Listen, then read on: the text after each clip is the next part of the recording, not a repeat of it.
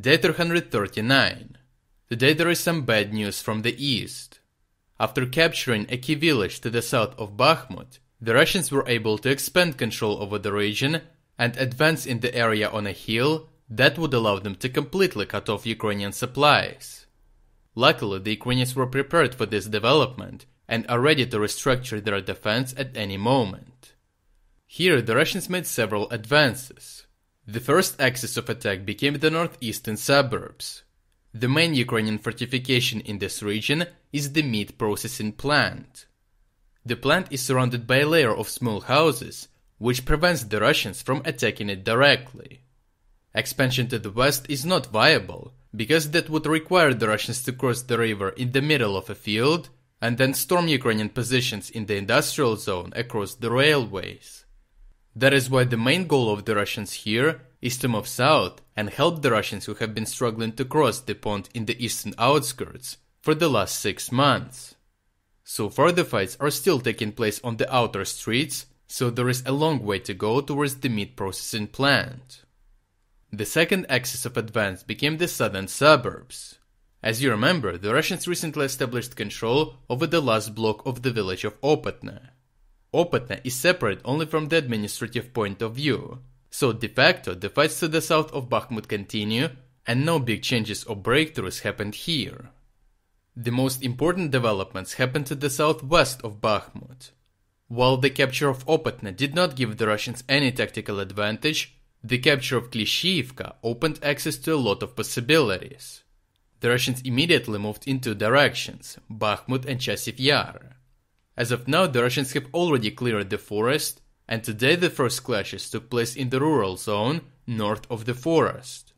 There are a lot of small houses here, which means that there is a possibility of maintaining a permanent presence in this region. And if the Russians achieve it, they will establish physical control over the road that connects Ivanivske and Bakhmut. But this is not the worst thing. As you remember, the Ukrainians were not using this road anyways, because it was too close to the front line and there are other safer roads. The worst result of establishing control over this rural area is that the Russians will have all other Ukrainian roads in the back in direct vision. If we look at the topographic map, we can see that this rural area is located on a hill, while the last Ukrainian supply road is in the lowlands and is only 3 kilometers away from it. The good news is that taking control over this region is not as easy, as there are a lot of powerful Ukrainian positions around, which makes it very easy to push the Russians back.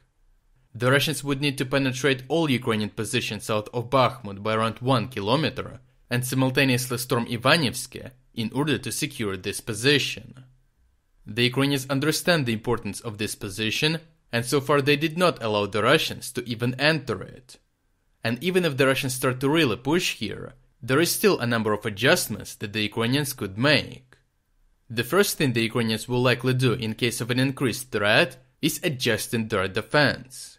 In my estimation, the first step would be to leave the eastern part of Bakhmut. By doing this, the Ukrainians would achieve 3 things. Firstly, the Ukrainians would shorten the front line from 12 kilometers to 9 kilometers, meaning that the demand for troops and supplies may drop by 25%.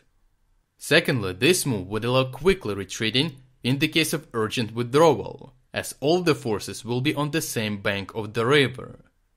Thirdly, the Ukrainians will move from the least fortified positions on the outskirts to the most fortified positions, such as high-rise buildings, industrial zones and railway stations. Overall, even though the Russians achieved little to no progress by trying to take Bakhmut in front, the Russians did manage to establish control over less fortified positions around Bakhmut, which threatens to cut off Ukrainian supplies. Such developments are not surprising, as the area to the south of Bakhmut is too vast, allowing the Russians to attack sparsely located villages one by one. And however well fortified they may have been, constant artillery fire and airstrikes slowly make sure that there is nothing left to defend. As the Institute for the Study of War concludes, the Ukrainian defense of Bakhmut is still a strategically sound effort, because if the Ukrainians abandoned such towns' fortresses prematurely, it would force them to construct hasty defensive positions in less favorable terrain. But by deciding to hold the ground, The Ukrainians ensure that the Russians have been funneling their manpower and equipment into the area since May 2022 with no operational, let alone strategic success. If you're against the invasion of Ukraine and you want to support the work that I'm doing, consider making a purchase in the online store UA Supporter. Here you can find a lot of products with Ukrainian symbols to not only show your support for this channel, but also for Ukraine. The link to the online store is in the description. Thank you for watching, and I will see you in the next report.